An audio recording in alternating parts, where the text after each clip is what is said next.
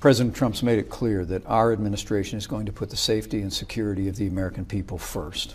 And the executive order that he put into effect was legal, it was appropriate, and our administration is going to be using all legal means at our disposal to challenge the judge's order. But is it right for the president to say so-called judge? Doesn't that undermine the separation of powers in the Constitution written right next door?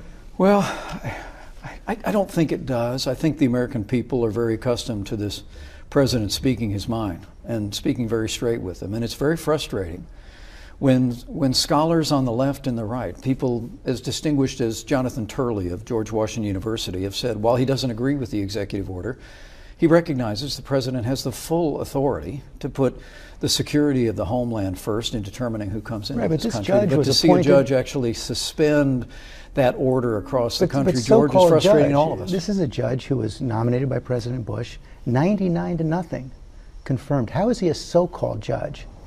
Well, again, we face a dangerous enemy, inspiring people to come into this country, and frankly, inspiring people who are already in this country.